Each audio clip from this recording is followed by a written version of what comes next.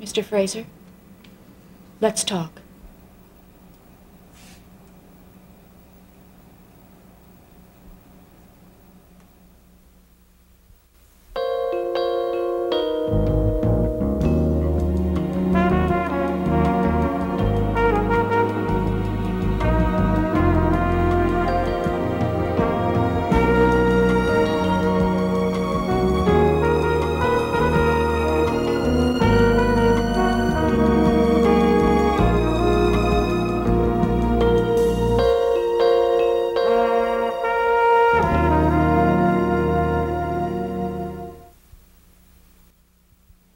Mrs. Davidson. I came here to apologize for the way that I acted at the hospital. Well, I understand. You have every right to hate me. I hate myself. I don't hate you. But you must understand how difficult this is for me. I never meant to cause you any more grief or your family than I already have. The phone calls, the visits, but I had to do something to try and tell you that I am truly sorry for... I know that you didn't mean to do it. I should have come to see you sooner, but I couldn't face it. I couldn't face you. I can't face myself. I can't sleep. I can't eat. I look in the mirror and I see your husband dead because of me. Don't punish yourself. I killed 2 people. What if I hadn't been drunk? It was New Year's Eve. There were a lot of people drinking and driving. Yeah, but it was me that swerved into their part of the road. It was me. Carol, my wife, asked me not to go to the party without her. Our daughter was sick. Why didn't I stay home? Why? I've asked why many times myself. That's not for us to know. Only God knows. I haven't told anyone this before. I feel that I'm partly to blame too. You?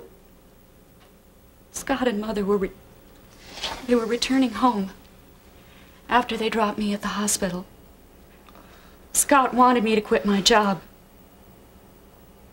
If I had, the hospital wouldn't have called me into work that night. But you had no way to know that. Neither did you. But I was drunk, not them.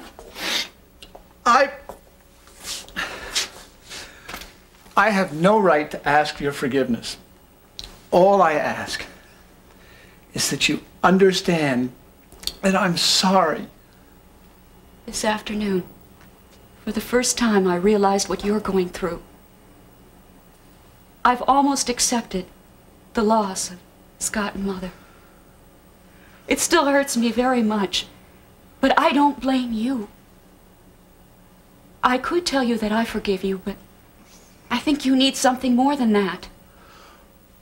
But then maybe at least I could live with myself. I can't do that now. I forgive you. Thank you. It doesn't erase my guilt,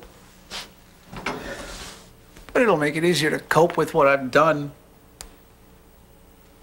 I don't really think you need my forgiveness. It's God's. Even God's forgiveness won't bring them back. Nothing will. But with His forgiveness, you'll get some peace. He knows your heart. Just ask Him. It seems so easy. How do I know He'll forgive me? Because Jesus Christ died on the cross for all our faults and mistakes, no matter how great or small. Forgiveness is God's gift to us. But how do I... You just pray to Him. You open your heart to Him. Have faith. Accept His love.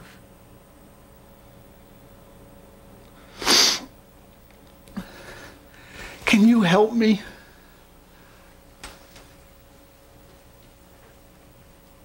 Just repeat after me.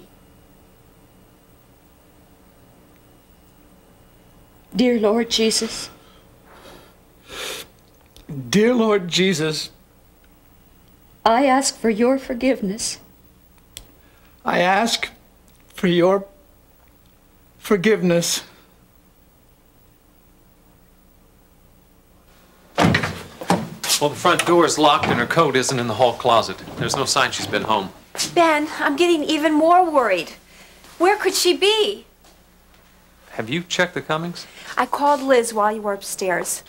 She said she hasn't seen Mom since yesterday. Maybe he got her. Now, honey, your mother probably just went shopping. I don't think so. Look, this phone book is turned to insurance companies. Maybe that was her way of telling us that he was here. She couldn't leave a note. Lori, you're imagining things. Hi. What, no supper? Is that all you can think about? Food?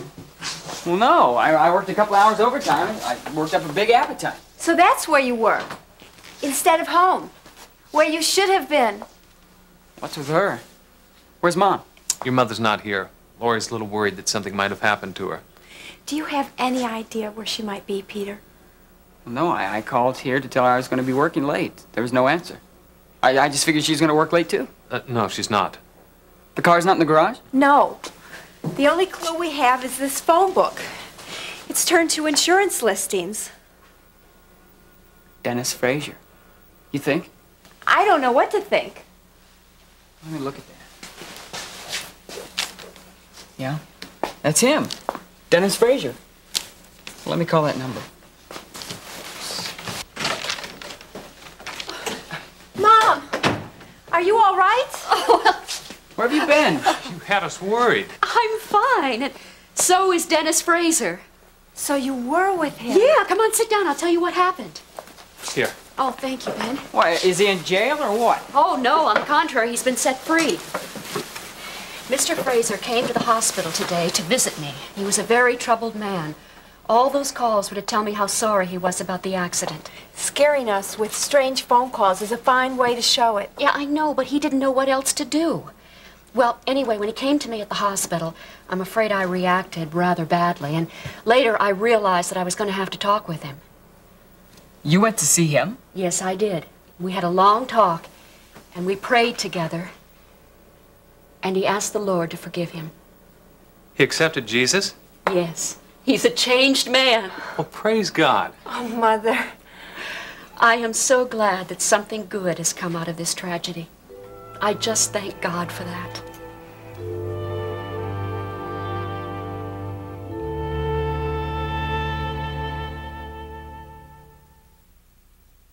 Yes, Mr. Redland was to finish that report last night.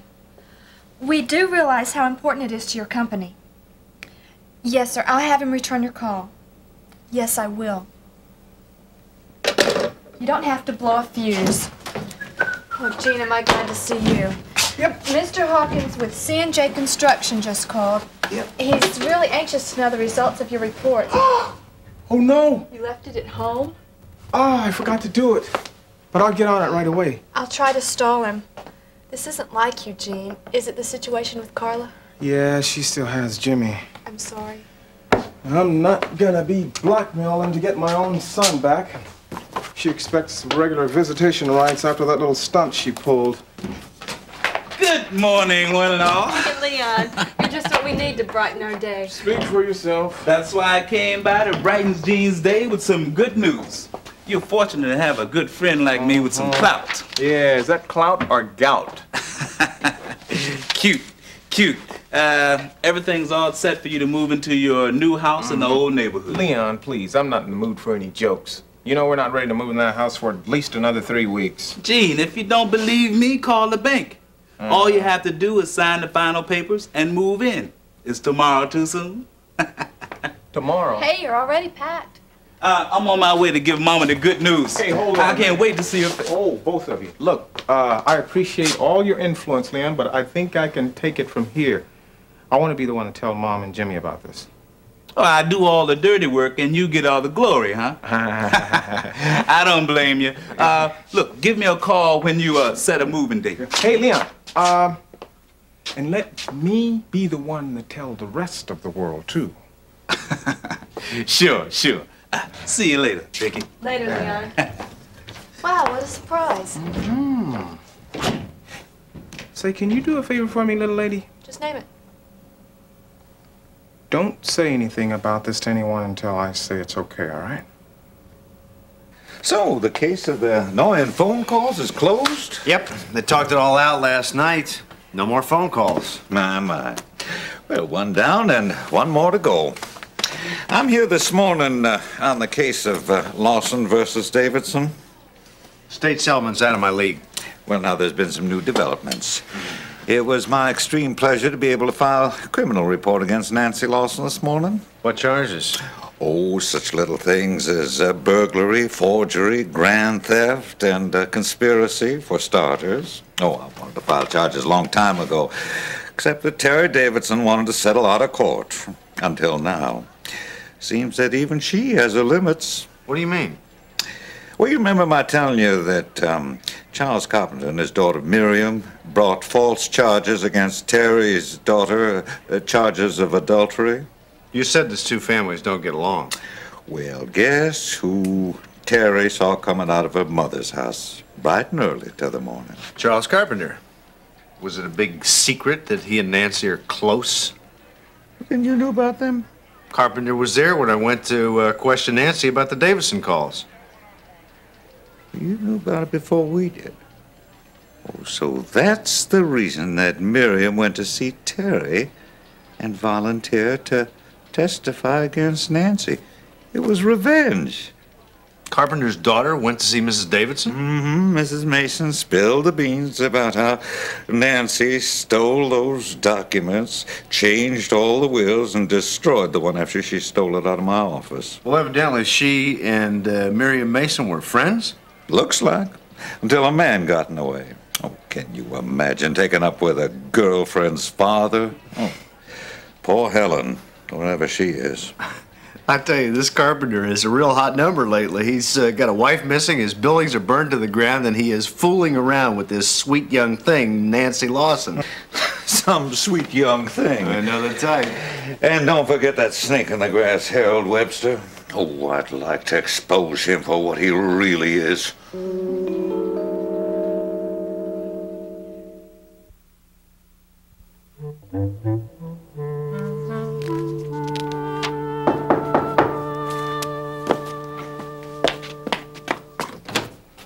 Mrs. Lawson. I told you I don't know anything about this call to Terry. Oh, I know. That's not why I'm here. Can I come in? Sure. Your friend isn't here. My friend? The older gentleman that was here the last time I was here, Mr. Carpenter. Why, should he be? No, I just wondered. I mean, this is business, but I was looking forward to talking to you alone. He's a very lucky man. Oh, well, Charles and I are just friends, really. We're not married or anything. Come, sit down. Thank you. But it is Mrs. Lawson. Yes, well, I'm divorced. Good men are hard to find. Listen, I hope you don't mind, but I just have a couple of routine questions I have to ask for this upcoming court hearing. Well, why don't you talk with my attorney, Harold Webster? You know, these questions, they're so general, and I'd just much rather talk to you than him. Well, I suppose if they're so general, he's not going to mind. Thank you.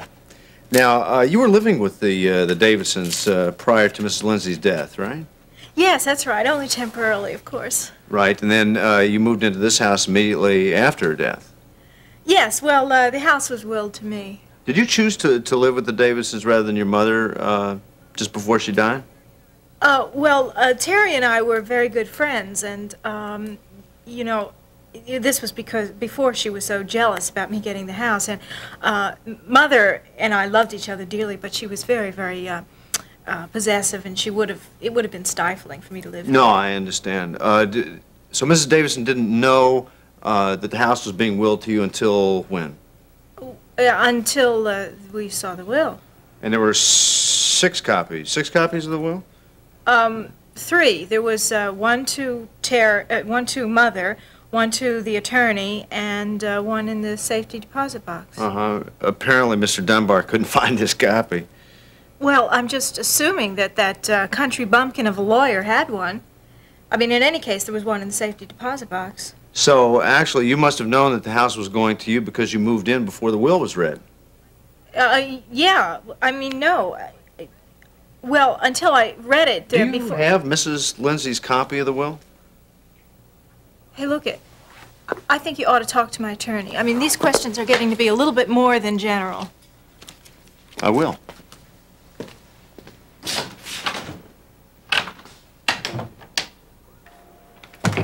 Alex, I've been looking for you all day. Terry, yeah, I've been in surgery. Piecing together a broken knee. You're looking at lunch. Oh, you poor thing. Yeah, what was it you wanted to see me about? Good news. Dennis Fraser won't be calling me or visiting me anymore. That is good news. I went to see him after work yesterday and we talked. Terry, that could have been very dangerous. Now, why didn't you ask me to go with you? I didn't know I was going to go until after I got home. I'm sure confronting him was very painful for you. Well, it was, at first. But the more we talked, the more I realized the torment he's been going through. Oh, we had a beautiful talk. Sounds like a miracle. Well, I guess it was. The miracles of understanding and forgiving. You know, he couldn't cope with the fact that he caused the accident. That would have been a tough thing for me to live with myself. He needed my forgiveness. Did you? Yes. Unbelievable. A drunken driver kills your husband, your mother, and you forgive him. My forgiveness was only part of what he needed, Alex. Mr. Fraser asked God to forgive him, and that made all the difference. Now he can sleep again, and so can I. Well, I'm glad it worked out so well for you, Terry. Of course, he's still got to face that manslaughter charge. Oh, he knows that. It's the law. But at least now he has inner peace. Well, now, maybe your life can get back to normal. Well, as normal as can be without Scott and Mother.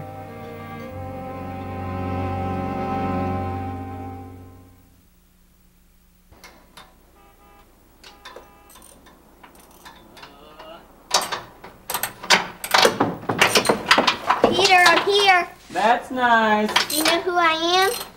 How many guesses do I get? 3. I give up on this stupid thing. All right, I'll give you a hint. I've got blonde hair and I'm really cute. Julie Sawyer. Silly, who's Julie Sawyer? That's the girl I know. You love her? No, you've stolen my heart.